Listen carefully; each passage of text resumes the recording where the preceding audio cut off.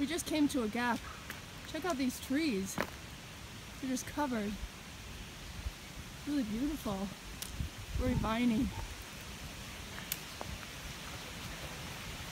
I feel like we're in the secret garden. I don't know if any of you have seen The Secret Garden, 90s movie.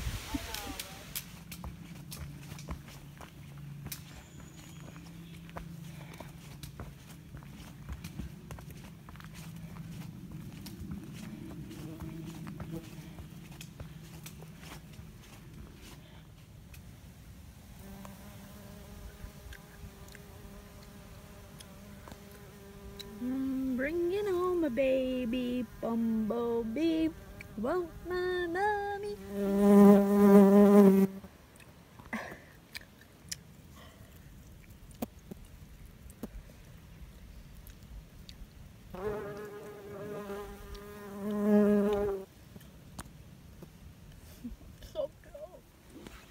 We made it to the summit of Bald Knob. This was a toughie. Maybe as tough, if not tougher, than that mountain yesterday. It's a devious mountain. It was devious. Many false peaks. Yeah, a lot of false peaks. Hi guys! Hi. We are here at Bald Knob. Bald Knob.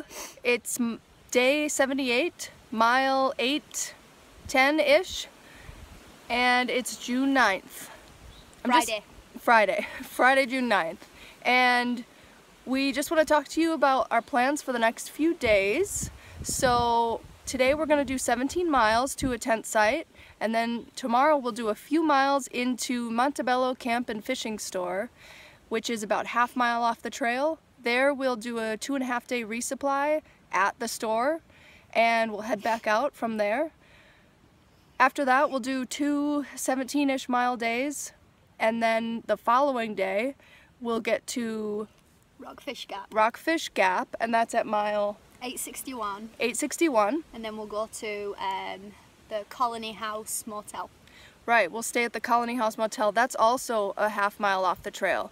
There we'll pick up a mail drop for, I want to say 4 days into the Shenandoahs. 4 or 5, yeah. 4 or 5 days into the Shenandoahs. And Colony House Motel is right at the entrance of the Shenandoahs, so it'll be perfect. We can stay there, get up, and get into the Shenandoahs early. And that's really pretty much the plan, right? So far. Yeah, and there's like a small gourmet popcorn restaurant, which we're going to check out. Oh, right, okay. In Rockfish Gap. Right, so we have some decisions to make.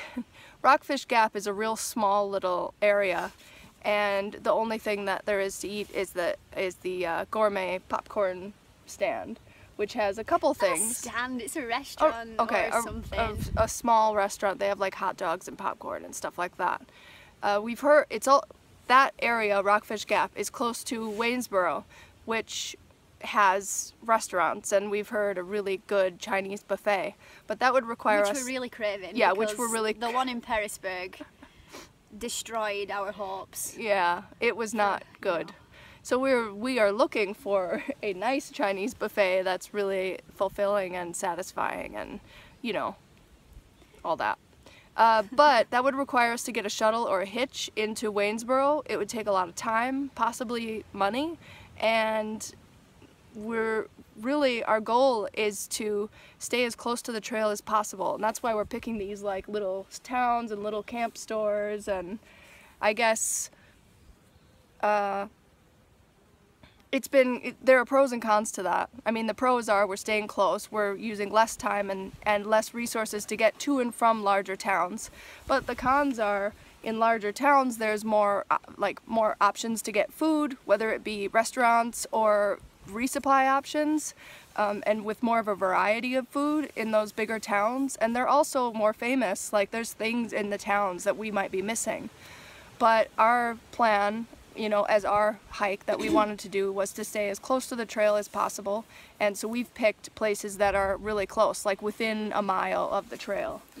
Yeah, I mean, it's pretty much, it's working. Yeah. But sometimes when you talk to hikers and they say, oh, this was amazing, we had all this, you feel like you're missing out a bit. Yeah. But I mean, what else? What else did we miss? I mean, we missed what? Gatlinburg, and yeah. a lot of hikers went there, but a lot of people skipped it as well. Yeah.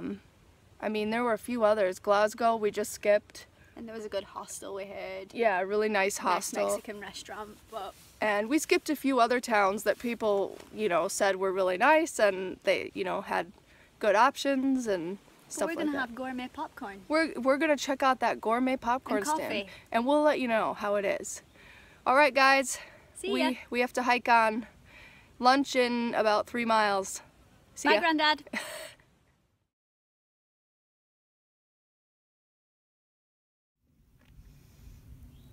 Hey guys, made it up another hill / mountain. We're in a meadow. We've got some really nice views. It's been another tough day, hard climbs, hot, but we've been getting through it by singing hiking specific pop songs, and it's kind of helping this hard day, really. So maybe we'll record some later. Maybe.